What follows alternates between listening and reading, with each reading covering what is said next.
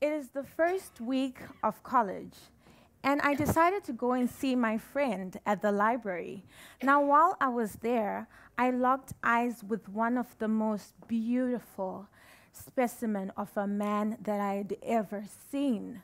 Now, it wasn't just his build, it was, let me not get carried away. Needless to say, I spent the rest of the semester just trying to be in the same room with him. I spent so much time and so much energy, and to be honest, I was running out of cute outfits. So I decided to borrow a page from Prince Harry and Meghan Markle's book.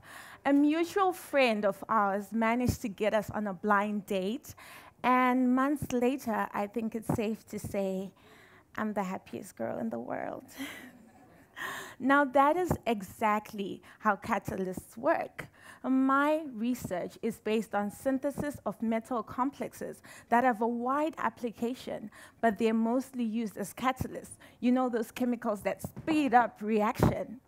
Now, picture particle A and particle B, and they're perfectly made for each other. And they're in a reaction container, and they're in continuous movement. Now, a reaction will only occur if particle A and particle B collide in just the right orientation with just the right amount of energy. Now, this is not always easy because they also have to overcome the electronic repulsion between them. You know, those friends who come up to you on some bloody hell, now you want to attach yourself to this block. Well, a catalyst works by lowering the amount of energy that is required for a reaction to start. A catalyst works by creating an alternative pathway with much lower activation energy.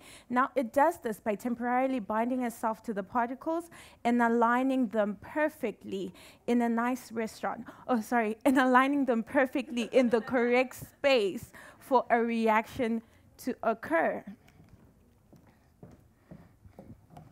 Now, this is not always easy because sometimes the particle A has to go through some not so charming particles for it to reach its Prince Harry. Now, it is important to use catalysts because an effective catalyst means that we use less energy and less time and less materials, and also there is a minimal amount of waste products that are produced in that reaction.